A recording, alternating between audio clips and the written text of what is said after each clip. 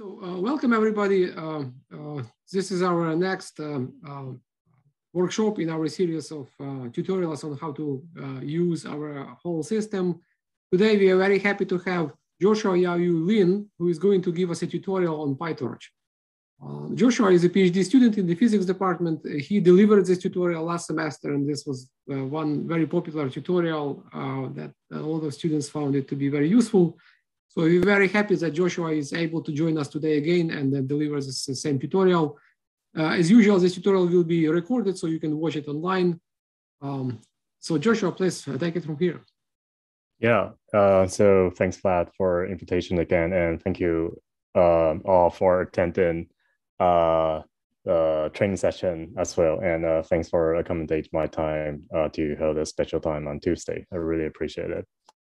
So I think this is going to be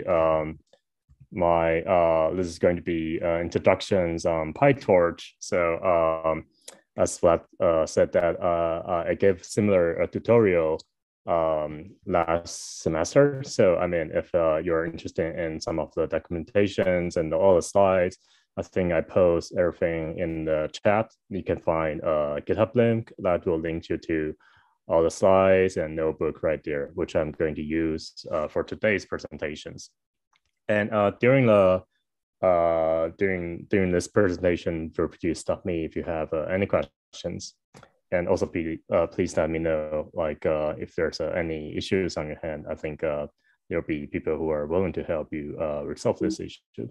So the way I like to have this basically tutorial is like I would first give you some slides to give you some broad idea about what PyTorch is, and then we'll jump to a few examples actually using a Colab's notebook. But if you're familiar with HAL and you have access to HAL these days, then you can also feel free to run your codes right there, which should be pretty straightforward. And so before we start, I feel like maybe I should first introduce myself a little bit, since I might be new to some of the people right here. So my name is Joshua. I'm a final year PhD student in physics. My research has mainly been involved in machine learning applications for astrophysics. And some of the topics include dark matter and supermassive black holes. And these days, I'm broadly interested in the intersection of machine learning and natural science. And and also like last year, I also spent some time working at a place like Science Foundation and Google Research as intern. So if you're also interested in that experience, feel free to ping me afterwards. And today, I'm very glad to talk about PyTorch, which is one of the tools I personally love a lot.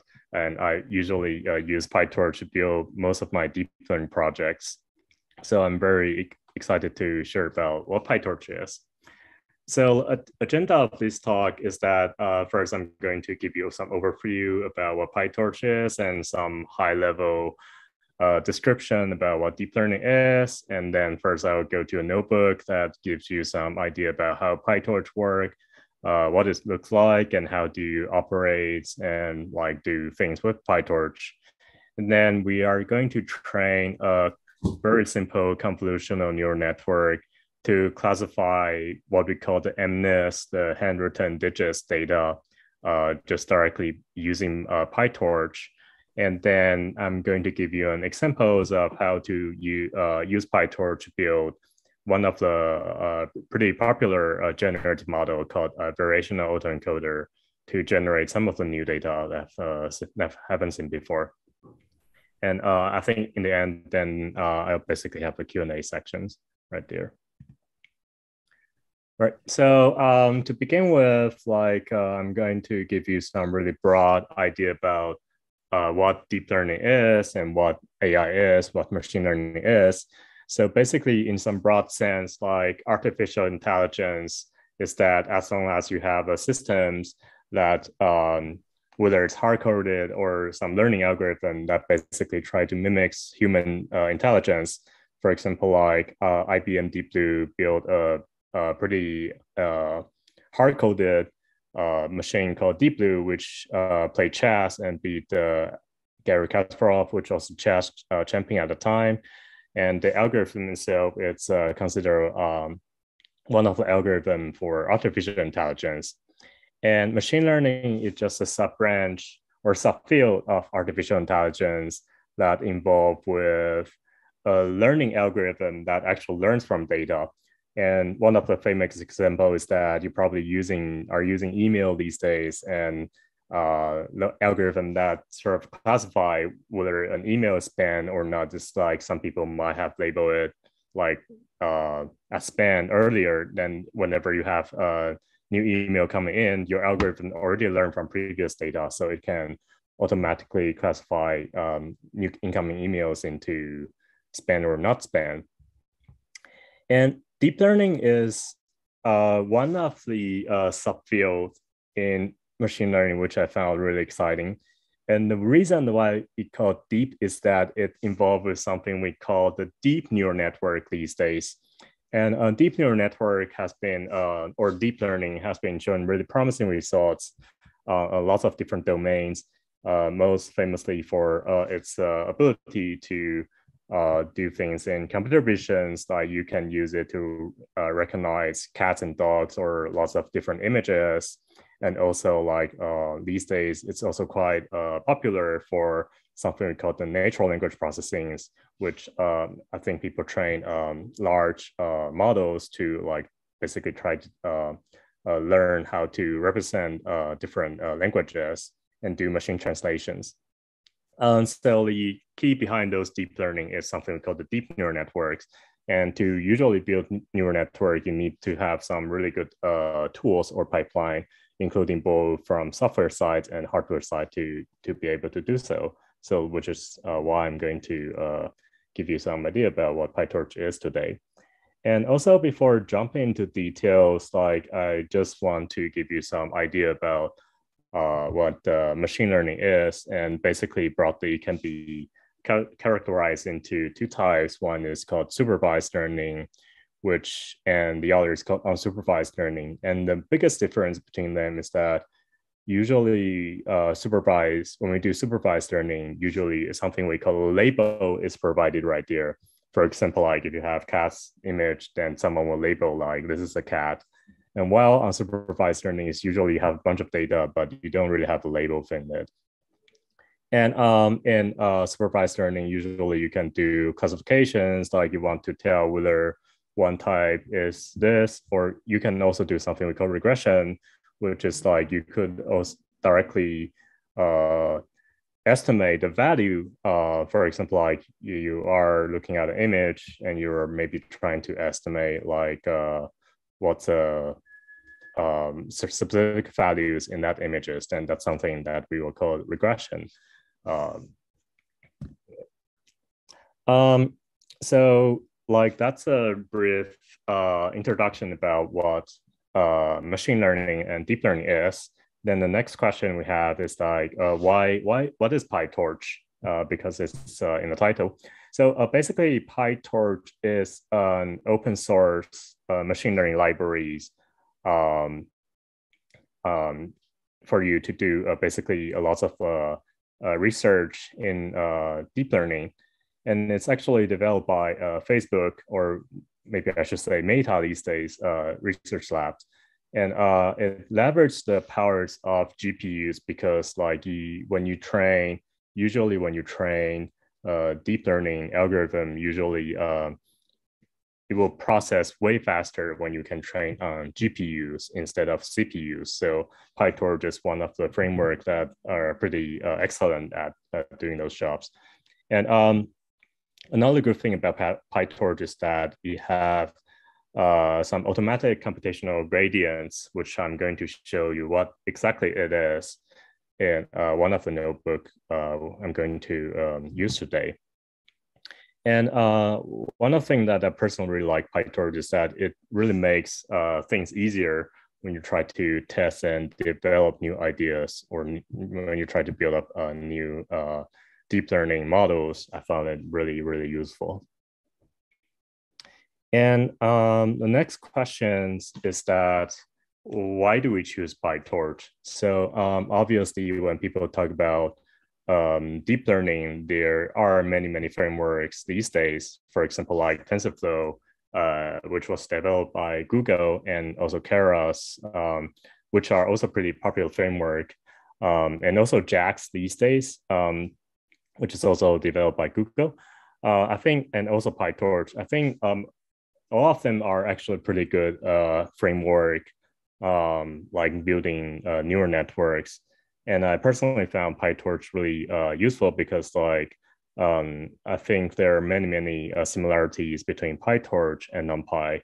And I found just doing PyTorch coding, it's really satisfying because you can actually see the computational graph really clear. But I mean, all of the framework are actually pretty cool. And so if you're jumping into deep learning, I encourage you to check out all of them and pick one of them that you personally found really comfortable to get yourself started in deep learning. And the other cool thing about PyTorch is that because PyTorch now has a really big communities, and if you are familiar with lots of machine learning conference or lots of machine learning work, you found that a lot of work has been built using PyTorch. And also for some other cases, if you have some models or if you have some tasks, there are usually lots of really good wrappers that are built on top of these PyTorch. And two of them I found really useful these days are PyTorch Lighting and Fast AI. So I'm not going to describe what they are in detail in today's tutorial, but if you're interested, I also encourage you to check out. Right, so let's come back to why PyTorch. And so the idea of PyTorch is that it's Pythonic, which means that, when you write Python code, it's usually concise and really easy to write. And I think PyTorch itself really carries that spirit in Python, which is really easy to develop. And also, I think a good thing about PyTorch is that they have really good GPU support. So whenever you want to bring your arrays or bring your torch tensor into GPU, the only thing you need to do is to call the .CUDA, and that's pretty much it. So I think PyTorch is pretty straightforward in terms of utilizing the power of GPUs. And another good thing about PyTorch is that there are actually many algorithms and components that are already implemented within the community. So whenever you have some function that you would like to call or define, usually it's very likely that someone already developed it. So the only thing that you need to do is just basically call the functions. And as I said, it's pretty similar to NumPy, which is one of the greatest Python library if you're doing scientific research. And so as I said, PyTorch is really good at if you are describing in kind of computational graph, it's usually pretty concise to build up. So this plot is a little bit outdated, but this was the comparison between TensorFlow 1.0 and PyTorch. And as you can see at the time, PyTorch was really concise, and for me, it's also pretty easy to understand what the code was doing. So this is a benefit of using PyTorch at the time. And so I'm going to jump into some of the ideas about what PyTorch is right now. So basically, when you use PyTorch, it's basically, there's something called the PyTorch tensor. So it's a fundamental blocks of PyTorch. So for example, in the example right here, if you have usually in NumPy, you have two NumPy array, but right here we have two PyTorch tensor. The thing that you need to make it operate is just by importing the torch itself and basically do some multiplications or addition on top of it, and you'll see that the result, it's pretty straightforward right here. So the idea is that to give you a sense of how PyTorch basically operates right here. And with that, I think I'm going to jump into some of the codes to give you some live demo right here. But before we start, if there's any questions, feel free to let me know. Right. Cool. So with that, I think I'm actually going to give you some live demo right now. Can you see my notebook?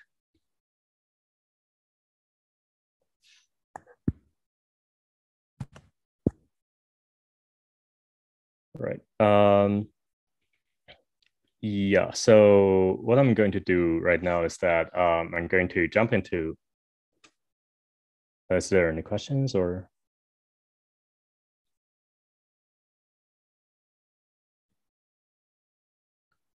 Cool. I'm just going to keep going. So right now I'm sharing one of the notebook called PyTorch Basics. So if you missed the first half of the talk, feel free to check a link to my GitHub, and there are some codes implemented right here. So in here, I'm going to give you some live demo about how to use PyTorch. So if you are using some other operating systems, like usually what you need to do is to first install it and using a terminal interface. Like usually if you're using conda or pip, you can just pretty easily copy and paste this in your terminal. And I think PyTorch will be installed right there.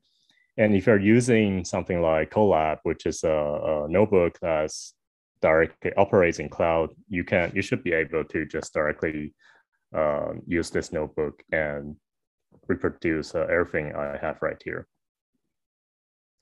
Right. So the first thing about PyTorch is that one needs to import PyTorch, and one really cool thing, or like one caveat, is that when you import PyTorch, because of historical reasons, what you usually do is import Torch instead of PyTorch. And the other things that you might want to check is that you want to check like what kind of versions of PyTorch is. So this is basically a function to do it. And as I said, like when we operate things in PyTorch, usually we operate from something we call the PyTorch tensor. And right here in this cell, I'm going to give you some demo about like how to make this work. So usually when we have some vector, for example, we want to express right here like data, usually in Python, you could easily build up a list. And the things if you want to bring it to the PyTorch format, the only thing you need to do is type in something like torch.tensor, and don't forget the capital T right here, and put in your data in the functions. And what you'll get is the examples of the 1D data, like 1 to 3 right here.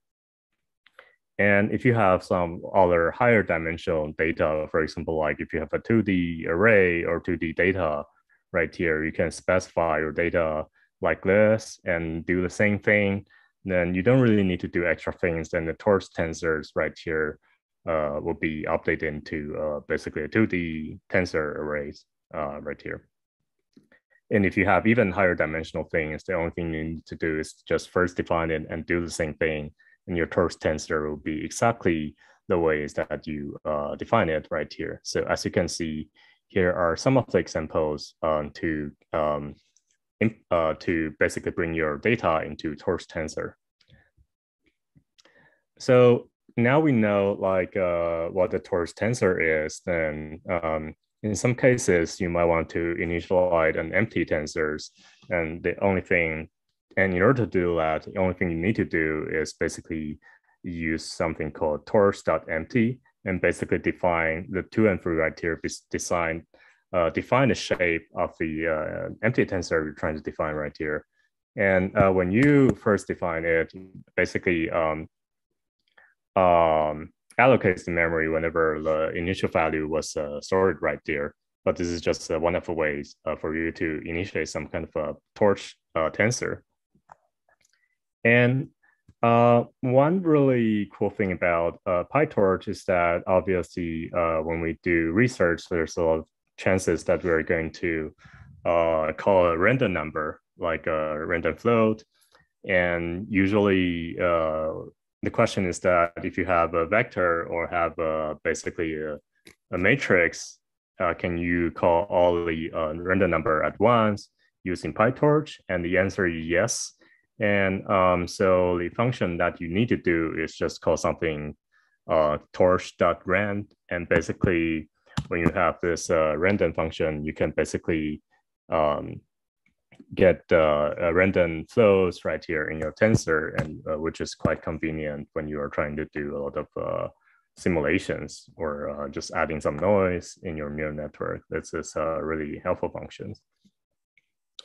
And also, like, there are some building functions right here that are also pretty easy to use. So for example, like in some cases, you might just want to have a bunch of 0 in your matrix. So the way to call it in PyTorch is also pretty straightforward, is that you are basically calling torch.zeros, and you given the shape of the tensor, then that's pretty much it. As you can see right here, you are having a bunch of zeros based on the shape you define right here. And one really cool thing about PyTorch is that by default, I think you don't usually need to specify like what kind of data type right here. But in some cases, you might want to specify it as long integers or like the other data format. Then the only thing you need to do is that when you first define it, you just type in deep type into specific data format that you want. Then the Torch tensor will just directly give you whatever the type you're specifying right here, which is very similar to NumPy. And right here, you also have a different function, like instead of zeros, you can also call it ones. And when you call it 1, usually you just get a bunch of tensor with ones and with a shape that has been defined right here. So that's some basic idea about how the PyTorch tensor works. And there are many, many cool functions to deal with it. And also, like, there are something called random-like. So the idea is that usually when you have specific matrix and you want to create another matrix that is have the exact shape as that matrix, but you want to randomize the number right there, there's also a pretty cool function that you could call is something we call torch.random-like. So right here, we don't need to specify what the shape is, but you want this new array to have the same shape as this old one. So the only thing you need to do is to call this function, and it will returns and basically a torch tensor that has exactly the same shape as you're given right here as an input. So this is pretty convenient. And also one thing to mention is that I think these random-like gives you values that are drawing from Gaussian distributions with a default value. I think mean is equals to 0 and standard deviation equals to 1, right? Okay, so once we have this some functions, then the next thing we could do is like basically try to use something we call size. It basically gives you the shape, like NumPy shape, or give you what's the structure of your tensor right here. So whenever you want to check, you just call tensor.size. And I personally found this function really useful, especially when you're trying to debug your codes and when you're building your network, you don't know what the size of the given matrix is. And this function is really helpful right here. Right. And so now I think we roughly look at how get an idea about how the PyTorch tensor works. Now we're going to do some operations on top of these PyTorch tensor.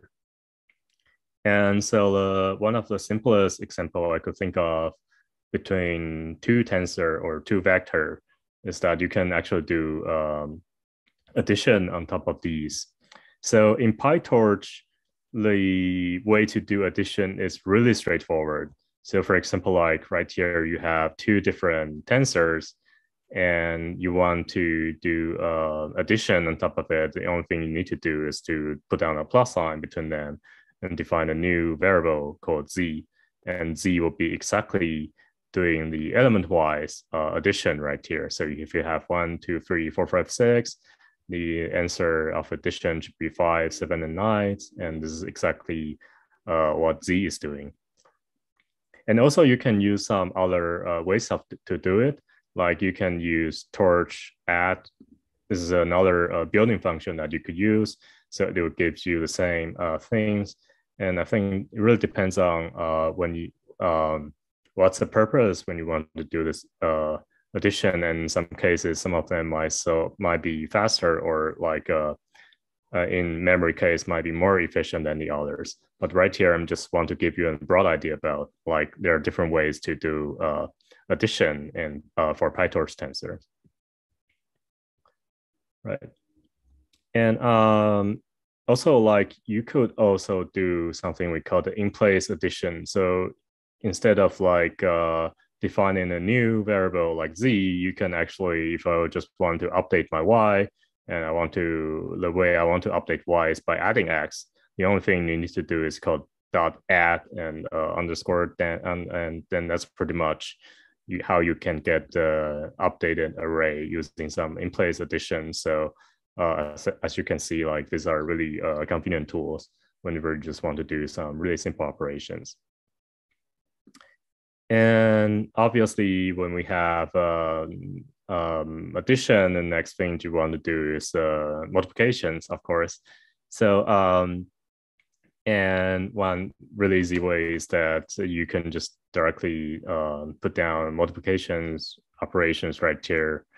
And what you'll see is that you could exactly see that the z is exactly doing element-wise matrix element-wise multiplications. So for example, like when here in given index, you have 1 and 4, so the products of them will be 4, and 2 and 5 will give you 10, and 3 and 6 will give you 18. And this is exactly what PyTorch is doing right here.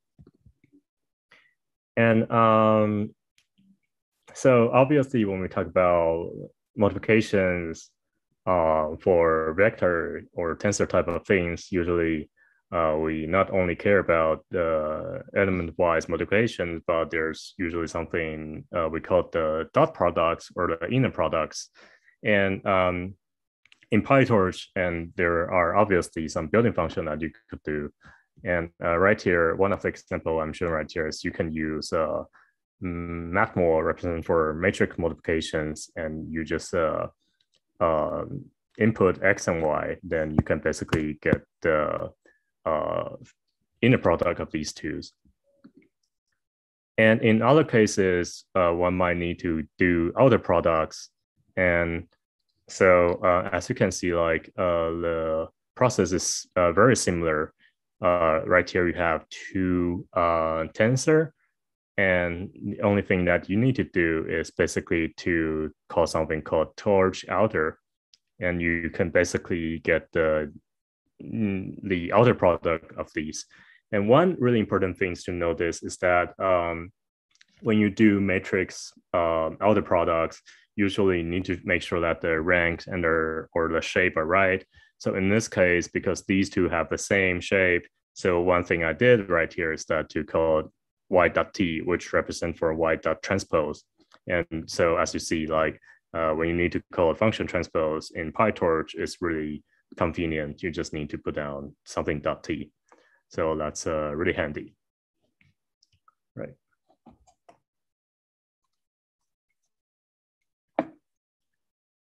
And the next things we are going to look at is later on when we are building neural network, usually you will notice that something called the activation functions or the nonlinear functions right here. So, and one of the most famous activation function these days is something we call the ReLU. So let's see how it works in PyTorch. So there's usually something we call torch.nn, and there are lots of really good functions that are related to neural networks. that are existing right here.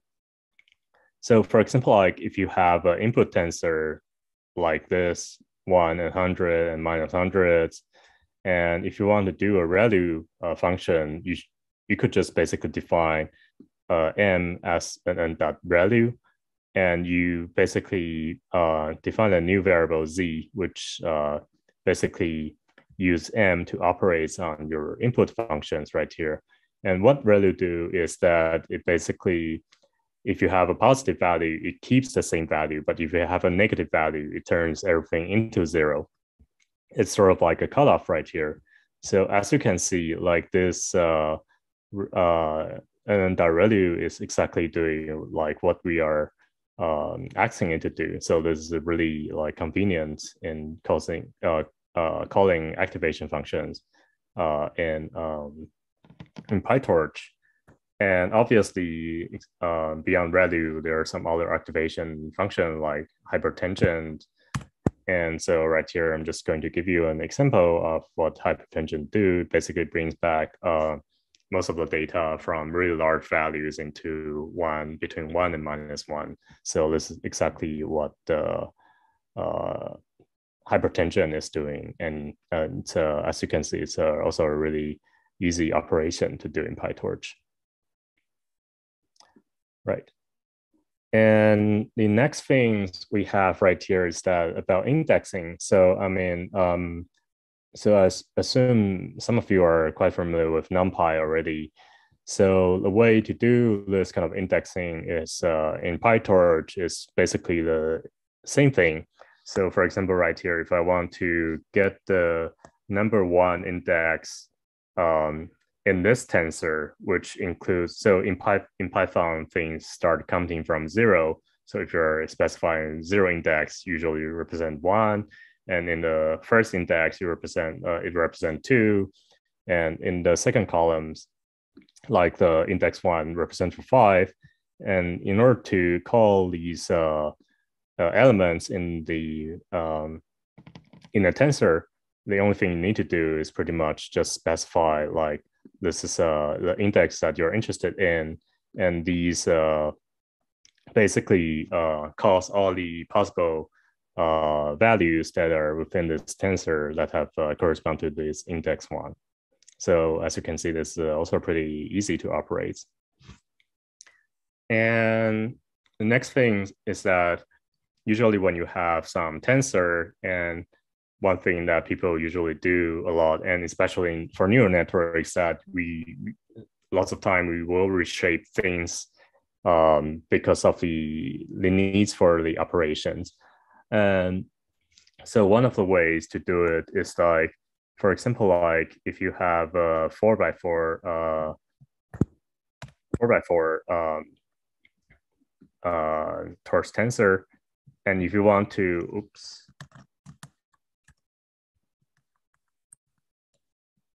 if you want to bring it back to a one-dimensional lone vector, then the function corresponding is something called view. So you can basically view it as a lone vector. So the only thing you need to do is just call this operation. And if you want to turn this into the other kind of shape, but you don't know like exactly how big this is, but you just only know that I want to specify one of the length in certain in one of the dimension, you can actually directly just specify 1 and replace the other with -1. So right here, it will automatically figure out like what exactly you are thinking about. So right here, it's turning into a 2x8 tensor by using this view function. So this is also pretty useful. And in other cases, there might be something when we want to have extra dimensions on different places. For example, like when you build neural network, usually there's a lot of batch things that you need to worry about, and usually want to create extra dimension for certain things. And ongui right here is the function that you need to call. And by specifying which index it is, you can basically design like whenever extra index or extra dimension are placing right here. And also the other things that are found really useful is that usually when you have a like one by one tensor, and if you just want to call a value in that tensor, the only thing you need to do is call something x.item, and it will just directly output the value of your interest. And the other thing right here I found also useful is that in PyTorch and NumPy, as I said, there are lots of similarities, and in a lot of cases that in research, we want to build something in NumPy first and convert into Torch tensor or vice versa. So in PyTorch, there's lots of really easy function to call. For example, like if you have a Torch tensor, and if you want to turn into NumPy array, just basically type in something .numpy, and it will just automatically do the NumPy thing that you're thinking about. So which I found really convenient whenever you're trying to convert things back and forth. And for the other cases, like if you're start from NumPy, for example, like A is in NumPy once, and you want to convert it into a torch tensor, the function you need to do is just type in something called torch.from NumPy, and that pretty much gives you whatever you like for PyTorch. And one thing to notice is that whenever you use this function, I think A and B are associated. So whenever you do some operation on A, your B, which is in torch tensor, will change automatically with the operations you are doing right here. So there's just something to be aware of. And right, so in the other case, like if you have this in tensor, as I showed before, this is basically the way to convert things from tensor into PyTorch. Right. And so these are actually quite simple operations. So right now I'm going to just jump into something I found more related to deep learning, is that when we want to call a function, usually we want to bring it to GPU. So the first thing about when we call this is that you want to make sure that you're operating on a machine that have GPUs. So the function to check whether CUDA, which is basically you just call torch.CUDA is available, and it tells you like whether your code or this operating system contains a GPU that you could use for your PyTorch device. And so right here, what I'm doing is that I specify that you want to operate on a CUDA device, which is a GPU, and you first specify your tensor. And when you specify it, by default, I think it's on CPU. But if you want to put something on GPU, the only thing that you need to do is to specify like this device is on this CUDA device. And basically that's how things operates on GPU, which is like really pretty simple ways to operate it. And right here, I think I'm going to just basically give you some quick demos about how this operates by walking through really quick. And so one of the examples, or one of the things when you train neural network, is that whenever we train neural network, there's something called the required grads, which is required gradients when you do tensor operations. So this is some function that we'll use later on when we build a neural network. And I think due to time, I'm just going to leave this notebook right here, and you're feel free to check out the rest of the code. But so this is a basic idea about what PyTorch is. And yep. So this is how it works in some basic format.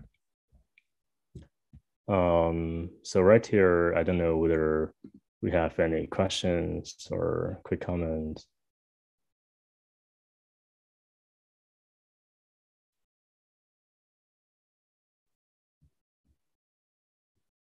Right. So if not, then I'm going to move to one of the classic examples, which is called the MNIST for image classification task for with PyTorch. So let me give you some broad idea about how this works. So basically, when people or when we study computer vision tasks, and one of the challenges is that if you're looking at so many digits right here, but these are handwritten digits, they all by human eye, we can directly classify them in a second without any problems. But before computer algorithm really exist, like each of these data could actually being represented by the pixel values could be very different. And for example, like if you're doing some kind of fitting function, sometimes this method wouldn't work so well. And the idea is that can you have a neural network that given those pixel values, can you directly classify them into different types of data? For example, like right here, here's a 3 and here's a 7, and they all have different values right here. So one of the really good tools about these neural network, especially for images, is that people use something called a convolutional neural network. So, and the idea about these convolutional neural network is that they are building with different layers of operations, including convolutions and something max pooling, and usually there's some activation function behind it. And in the last few layers, you usually want to bring them back into the data shape. For example, like in this case, our data have like from 0 to 9. So you basically want to bring an image which have 22 times 22, 28 times 28 dimension back into this data, back into this vector space, which has the shape of 10. And so the way the neural network operates is that they do some kind of convolutional operations on top of the input image. So as you can see right here, what convolutional do is that it basically has a convolutional kernel, which as you can see, there are some digits or some floating number on top of it. And you basically do matrix operations of it, and you basically scan through kernels on your input data. So usually in convolutional neural network, there are something we call the downsample by doing convolution, which are going to see in a second. And there are also something we call the activation function, which here are a few samples right here that people usually use. And to give you a comparison, these are the linear function, which are really simple right here. And also, I think in a convolutional neural network, there's something called the max pooling. So the idea of max pooling is that it basically tries to reduce the size of the data by picking out the maximum value in the certain selected areas. So for example, like right here, we have a 4x4 matrix. And if we put the max pool function on top of these and specify certain parameters, and what you get is that, for example, in the blue part, it basically gets the maximum value like 5 right here. In the green part, it gets the maximum value like 9, and et cetera, et cetera.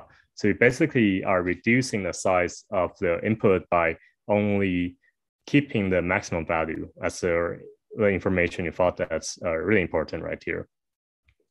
And also when you train a neural network, there's something we call the loss functions.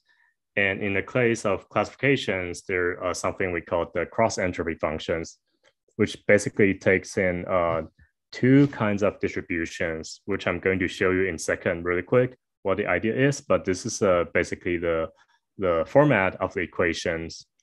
And so the idea is that when you train a neural network, it not only output which class it is, but it actually gives you, originally was thinking about like which class has a higher probabilities. So right here, what you're really training is that, for example, like I think this one has a higher probability. So I give it a score of 0.7, and for the other two, I thought the probabilities are low, so I give it a lower value. And the idea is that you are basically doing a function optimizations using this cross entropy loss, and in order to get the best accuracies right here. And the algorithm behind how you train this neural network is something we call the backpropagations, which I'm not going to jump into detail today. But right here, what I'm going to do is to actually build a neural network using PyTorch and give you some live demo, and let's see how it works.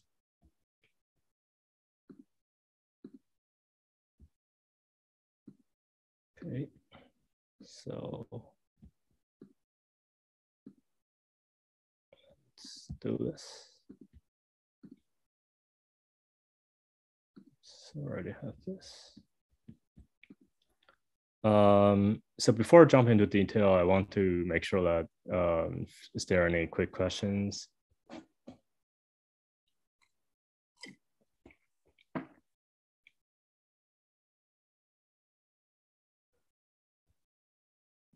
All right, and if not, then I'm going to jump into the code. So basically, when you are training convolutional neural networks using PyTorch, usually there are some functions that you need to import just for the sake of like, for the sake of time, I'm not going to describe what they are, but some of the things I would like to point out that are found really important are like usually you will import something like the functional things. And when you do optimization, you import your optimizer, which is built in PyTorch, and usually will track down, you want to track down the gradient informations right here. So you import something we call variable right here. And right here. So right here, I'm going to give you some live demo about what it is. And here are some hyperparameters that are defined right here. But for the sake of time, I'm not going to jump into too much detail. So right here, what we are doing in this cell is that we are basically downloading data using some of the building function in PyTorch. So if you have some default data, you can just directly use a torch vision to download it, which is super helpful, and usually saves you a lot of time. And usually when you train a supervised learning algorithm, you want to split your data into training and testing sets, or training and validation testing sets for a more rigorous reason. But for the sake of time, I'm just going to split them into train and test sets right here. And now once you have this function, I'm going to basically plot out what the data is. So as you can see right here, we have lots of these handwritten digits just by picking out the first 5 training data. So you know that these are in your training sets.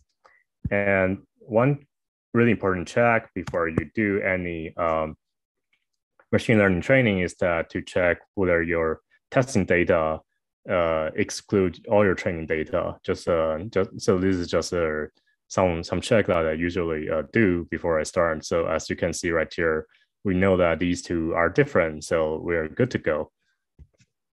And right here, this is a convolutional neural network I described earlier, and I'm going to build almost exactly the same neural network using PyTorch according to this plot.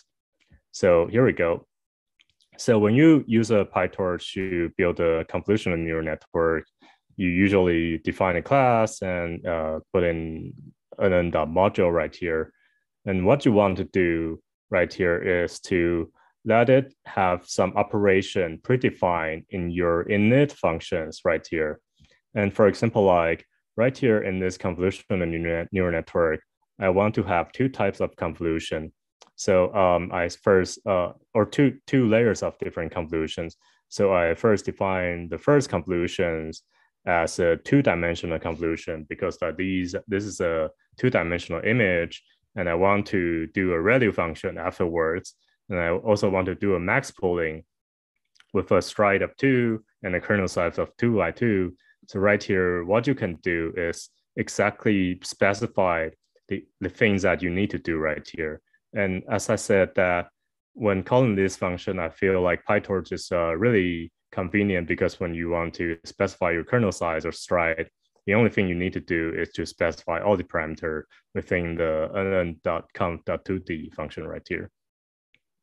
And the similar things that you could do is to define the second convolutions right here. And one of the things that when people are doing convolutional neural networks is that usually you have multiple convolutional,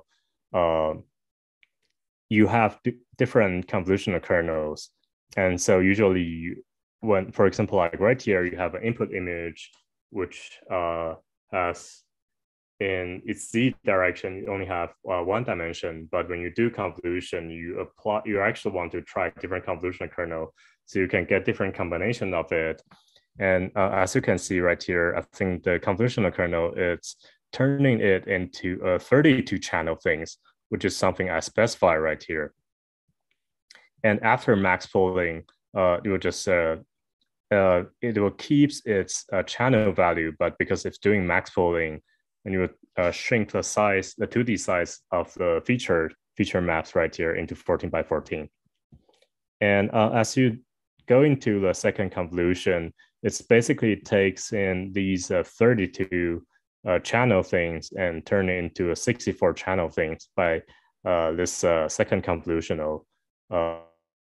And in this case, because I'm sort of like know what the definition of these how to call this parameters. So right here, I actually didn't specify them. So this is something you could also do in PyTorch.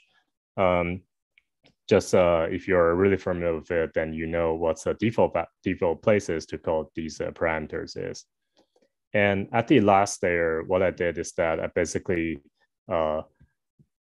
want to build a linear function, which is something we call the multi-layer perceptron, and the last layer to basically hook up the data back into a dimension of 10, which represent for 0 to 9. And after defining all this data, this structure of the convolutional neural network, next thing one needs to do is to do a forward function by passing through the data into different layers of operations. So for example, like right here, X usually represent for your input data, which is a two-dimensional Hamilton digits. And right here, you pass it through this the first convolutional operations you define right here. So it's basically includes convolutional, your value function, and max polling. And now we specify this one as X. And then you want to pass this X, which is something we already got right here, into the other sequential of operation, which is something we define called convolutional 2.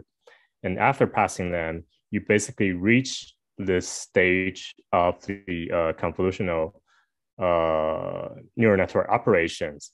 Then the thing we want to do right here is basically to return all the things in 64 by 7 by 7 shape into a really long vector right here.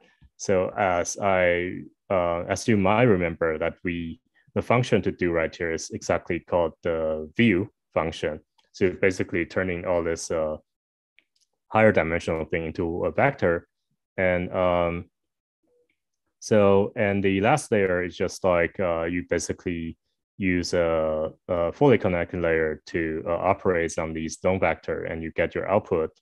So that's the basic structure of these CNN. And the way you want to call the CNN is by just calling the CNN.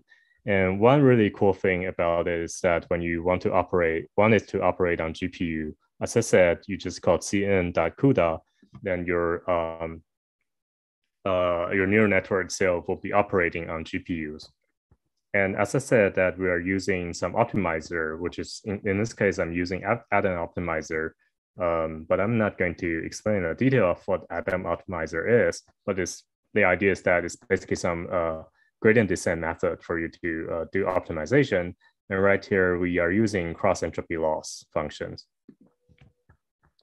And so when you specify all these things, then the other cool thing is that you want to check how many parameters or what's the size of your neural network. And the thing that I found really useful is that there's usually something called torch summary. So you can just import the summary functions and And it basically can give you an idea about what's the shape of each convolution and how many parameters are being used right there at different layers. So this is something I found really helpful when you're trying to understand a neural network that you're building. And so right here, I'm going to start training a neural network. And usually when we train a neural network, you train multiple epochs. So the idea is that you have a training set and you want your neural network to see this kind of training set multiple times so that it gains better performance. And usually when you train it, usually we train it in a batch. So usually there's something we call the train loader, which is basically bringing your data into batch things, which I think some of the, I'm not going to explain how it works in detail, but I think some of the other tutorials might cover how these data loader actually works. So right here, I'm just going to loading some of the data, my X and Y, which X represent for image and Y represent for its label, and use a convolutional neural network to output its value. And at this line, I'm calculating the loss function by comparing how my performance is with the ground truth label right here using cross entropy loss function we defined right here. And basically, I append the loss history so that you can basically get an idea about how this being trained right here. So I think right here, I'm going to, oops, I think I already trained this one before. So this is operating really fast, but let me start.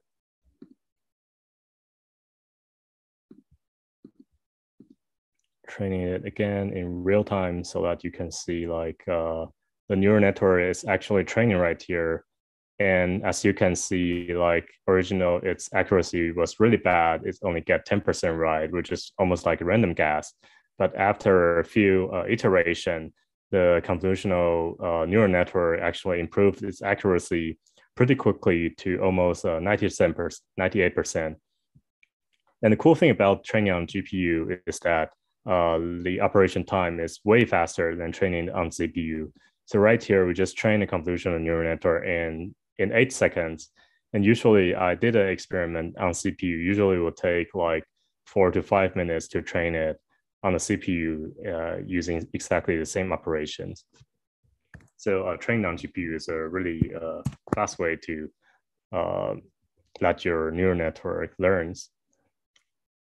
And this is a loss function we have. So usually you'll see lots of plot like this, like your loss function will be getting lower and lower as the time you train. And usually if you reach a really good spot, you'll sort of saturate it right here. So that's usually when you decide to stop training your algorithm. And after training this neural network, one good thing is to see how well it performs on specific data. So right here, I just pick up 10 of the data from my test sets, and I try to see what their output is by these trained neural network. So as you can see right here, like what we have is like the neural network are predicting the below image as a 7 on GPU, and this looks like a 7 to me.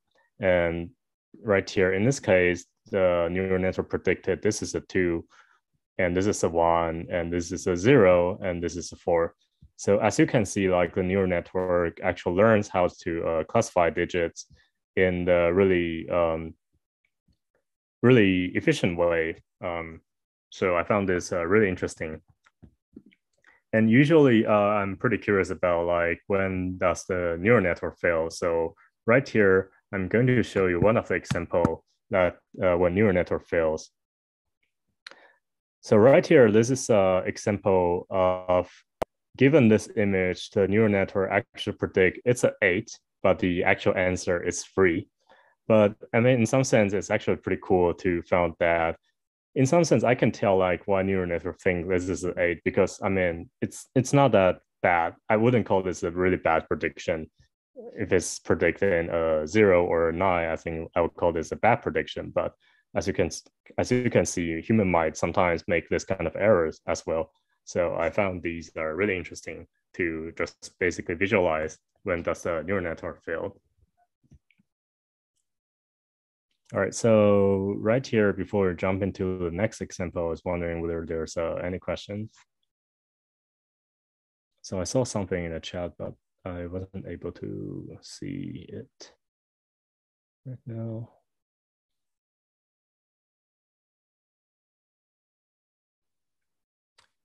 Okay. I think we have a user asking, are the alt channel is set arbitrary or based on some considerations? Yeah, that's a very good question. So I think there are two ways to look at it. So usually in the intermediate layers, the channel, I personally will think it's a hyperparameter that you can tune. So usually there's no specific reason that we set this as 32 or 64. But the idea for them to be a value that is not bad though is that you can actually imagine it sort of do a lot of operations, and you can sort of preserve different kinds of levels of operations informations so that your neural network could be functional better in those hidden channels. And for the channel at the last layer, usually it's the class of the size of the class that you have in this data. So for example, like for handwritten digits, obviously we know there are 0 to 9, so there are 10 different classes. But if it's other data, for example, like there's something called the ImageNet, which contains 1,000 different types of things. And the last layer in those type of neural network, you found that the last layer will output the something, a size equal to the size of 1,000, because that's how many different classes that you're going to have in that particular data sets. Yeah. Yes, and if I may, I want to add something that the number of 32 is actually a magical number in the GPU computing.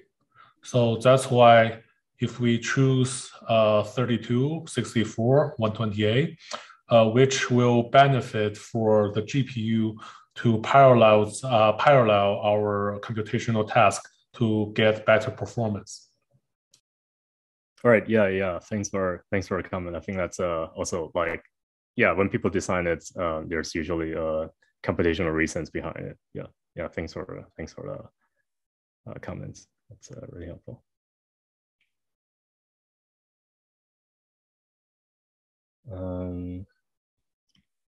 Is there any other quick questions, or yeah, let me actually move forward to the generative models, because I found that example is really interesting. So let's come back to the slides. So right now, as I show you that we can really use PyTorch in real time, like in 8 seconds, to train a neural network to recognize digits to really high accuracies. And that's something we call the classifications. That's a supervised learning ways of doing things. But I mean, in other cases, when we talk about machine learning, we not only want it to classify things, but we want our neural network to generate new data. So right here, there are obviously multiple ways of doing it. And some of the ways are what we call the generative adversarial networks, which you have a generator and discriminator. They are both neural network to compete with each other. But today I'm going to give you an example, which is something we call the variational autoencoder, which abbreviates at VAE. So I think that these two are the most popular generative models these days. But I also want to mention there's something called the normalizing flow, which I personally found really cool. But due to the time, I'm not going to describe what it is today. So I'm going to give you a brief introduction about how VAE works. So the idea about how VAE works is that you have some input image or some input data, you pass it through an encoder, and in our case, your encoder will be neural network, it can be convolutional neural network or a multi-layer perceptron, but it depends on the case. And right here, you'll have an information bottleneck. So information bottleneck is the place that you store your representations of the data. And usually your representation in this bottleneck will be smaller or way smaller than the dimension of your input image. And in this case, like it's basically trying to store as much as possible of the information from the input image using fewer parameters. And the decoder is basically also another neural network in our case to bring like whatever parameter that is stored in this bottleneck back to the reconstructed space, which usually has the same dimension as your input. So, and to give you one of the examples about how I think of these variational autoencoder works is that usually in image, there's lots of degrees of freedoms. But one thing you'll notice is that usually the data in a real life or in some of these data sets are actually not that complex.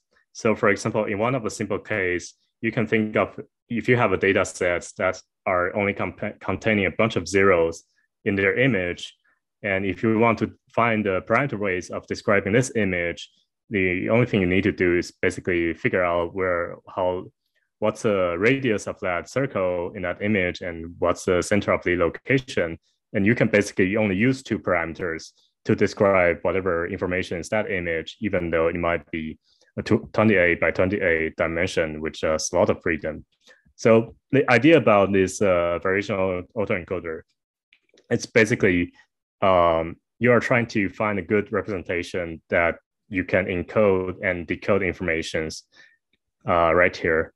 And usually when we use variational autoencoder, you can actually tune some of the parameters in those representation space so that you're sort of like perturbing them a little bit. So you can actually create some of the new data from this bottleneck using the same decoder, right? And so right here, I'm going to give you a quick demo about how this actually works as a decoder. So right here, let's see, here we go. So right here, I'm building a neural network that is very simple form of variational autoencoder. So as you can see, they are similar to the previous network I built, except that right here, I'm using something called a multi-layer perceptron to represent its encoder and decoder parts. So they are all linear layers with activation function between them. So usually there are a few dimensions that you need to specify, but due to time, I wouldn't talk about their details. But the idea about variational autoencoder is that we are basically assuming that your data could be living in the space that could be approximated by a Gaussian. So what you want your representation space to be output to have is like basically represent for mean values and the log variance of your distributions. And then your decoder is basically bringing this Z, like your representation, back into the real space. And this is the forward function that you basically pass in certain like inputs through the encoder, and you get these two values or two vectors, and you are resampling, then you basically decode them. And when you do the decoding process, like it's basically trying to restore whatever, try to make the decoded reconstructed images as close as its input as a way to define it. And right here, I think because this is a generative model, so the loss function is slightly different than the way we do cross entropy. And in most vanilla variational autoencoder, I think people use something called the evidence store bound as their loss function, ELBO. But due to the time, I'm not going to explain what it is, but rather leave you the function right here. And if you're interested, feel free to explore it online. But right here, I'm just going to define how you train a neural network train a variational autoencoder. So the training process is pretty similar to the previous CNN. But one thing that is different is that we are actually not doing it in a supervised way. So that means we actually are not using the label provided right here. We're just basically looking at the image without knowing that these are 1, these are 2, these are different digits. We just treat them as all image data and try to see whether we can train our neural network to generate new digits that wasn't in the training sets. So right here, I'm going to train a variational autoencoder in real time. And usually because when you're training a generative model, it usually takes longer than generating a classifier. So this might take more time. But in this case, I think it's going to take less than 5 minutes. So just going to wait and see what will happen. And as you can see right here, the loss function is dropping with time. So I think now the test is finished right here. And one thing I would like to mention is that in this variational autoencoder, I'm doing something pretty radical, which I'm doing an experiment to try to see whether I can only use 2 parameters to describe the whole handwritten digits. Can we use only 2 parameters to describe them and generate new data? So after training, let's see how it actually works. So right here, I am generating new data by specifying what's the hidden dimension is. So right here, I only have 2 parameters, but I want to use this 2 parameters to generate handwritten digits that wasn't in the data set itself. So I just right here, I just randomly pick 2 numbers like -0.04 and -2.1. And as you can see, the neural network actually learns how to generate new data just by giving these 2 parameters. And one thing you could also notice is that the quality of the data wasn't that good. So because this is in my point of view, this wasn't fully optimized, but rather just to give you an idea about how this generative models works. But as you can see that these are the new 7 that was definitely not in the training sets itself. And one really cool thing is that I usually don't know how this representation space look like. So usually one thing I would do is that I'll just poke around with these bottleneck or the parameters in the representation space to see what kind of new data I can generate. So as you can see, if I change one of the value right here, it start generating the new digits right here, which is still 7. But as you can see, it looks definitely different from the previous 7s you have. So imagine you want to generate lots of these numbers. The only thing you need to do is just basically poking around and changing some values right here in the hidden representations. And I personally have a lot of fun because as I said, I don't really know what kind of space they're living at. So I just change the parameters and see what they look like. And as you can see, this is still 7, but it looks very different from what I previously have. And right here, when I change the Yao value, actually I start getting something like a 0 or a 6. So I have a lot of fun playing with these because I really don't know what usually come out of it. So right here, I think it's a better looking 0.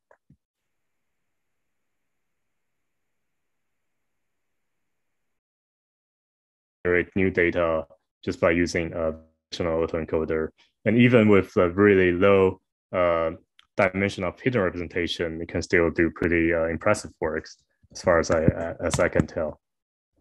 Right, and usually some of them do capture different things like the thickness or the size of the data. So yeah, just having a lot of fun playing with it.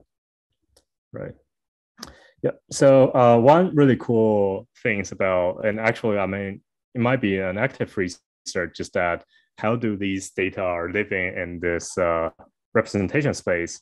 So here's a little experiment I did, is that I tried to sample one of the parameters in my information bottleneck from -2 to 2. And then basically I tried to generate 10 different sets of data right here using this range of parameters. So as you can see, like, because we only squash these data into 2 parameter space, so each parameters actually covers a lot of different digits in our data set. So as you can see, this looks like a 7, but as the value goes up, it starts looking like a 9, and then start looking like an 8, and start looking like a 1. So basically, you can imagine like your data is sort of like living in the lower dimensional space, and variational autoencoder is basically helping you do this kind of process right here. And you can also like sample it with different like Z2 value. So right here, I think it's a 7 and 1. So usually I have a lot of fun playing with this variational autoencoders and using PyTorch. And also, like, as you can see, like, to build these variational autoencoder and CNN with PyTorch is actually pretty simple, and you can train a lot of things with GPUs in real time. So I personally have a lot of fun with it. So if you're start learning deep learning, I strongly encourage you to explore more with PyTorch. Yep. So I think with that, I think I'll stop right here and take questions. Thank you. Well, I guess if you don't have any questions, then probably we are done with today's tutorials. Joshua, thank you very much for delivering such an excellent tutorial. This will be recorded and posted online. We really appreciate having these tutorials available for our users of our system. Thank you. Thank you all. Take care.